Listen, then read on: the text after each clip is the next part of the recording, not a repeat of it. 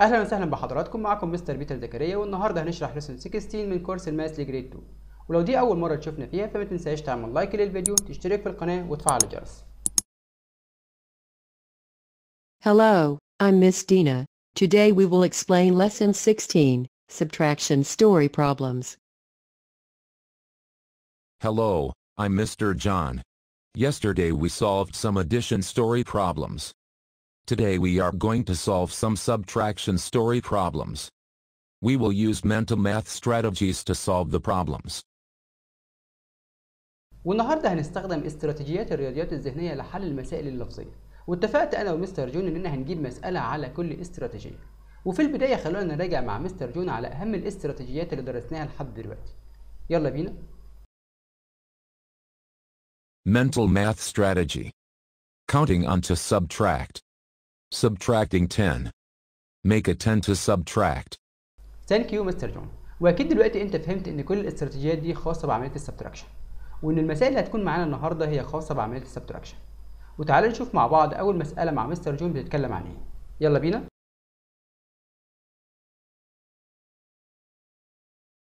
There are 13 children in a bus. 5 of them are boys.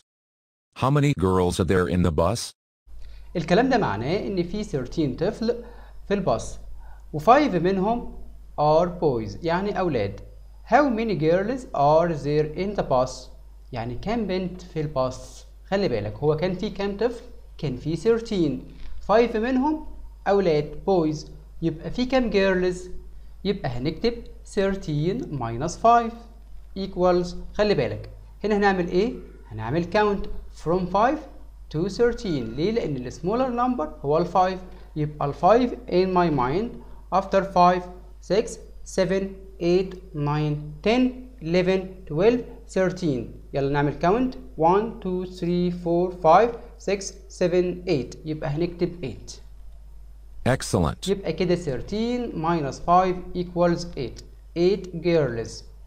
طب تعال نشوف مسألة تانية مع مستر جون. يلا بينا.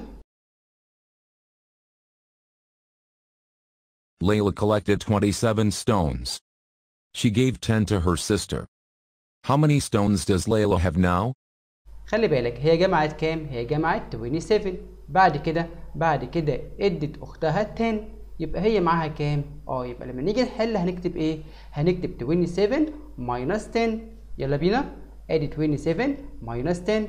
دي كنا بنحلها ازاي؟ كنا بنبص على النمبر. هنا 27 فين الوانس؟ ال7، وقلنا ان الوانس بينزل زي ما هو، يبقى ال7 تنزل. بعد كده التنس فيه كام؟ فيه 2. قلنا لما يكون ماينس يبقى ال2 دي هتقل بمقدار 1، يبقى ال2 هتبقى 1. يبقى 27 minus 10 equals 17. Excellent. تعالوا نشوف مسألة تانية مع مستر جون. يلا بينا. Ollie had 15 books. He gave his sister 8 books. How many books does Ollie have now? هنا علي معاه كام؟ معاه 15. He gave his sister 8. يبقى خلي بالك هو كان معاه كام بوكس؟ كان معاه 15. وادى لاخته، اعطى لاخته كام؟ اعطاها 8. يبقى معنى كده ان البوكس اللي معاه قلت ولا زادت؟ لا قلت. يبقى هنعمل ماينس، يبقى 15 minus 8. يبقى تعالى نكتب الكلام ده. ادي هنا 15 minus 8. هنا هستخدم make a 10 to subtract. يبقى ال 15 دي اخد منها كام عشان تكون 10؟ هاخد منها 5. يبقى ال 15 هشيل منها 5. يبقى ال 8 دي هقسمها لحاجتين، حاجه فيها 5 وحاجه فيها، برافو، حاجه فيها 3. يبقى ال 8 دي هقسمها لحاجتين، حاجه فيها 5 وحاجه فيها 3. ليه 5؟ عشان 15 minus 5 equals 10.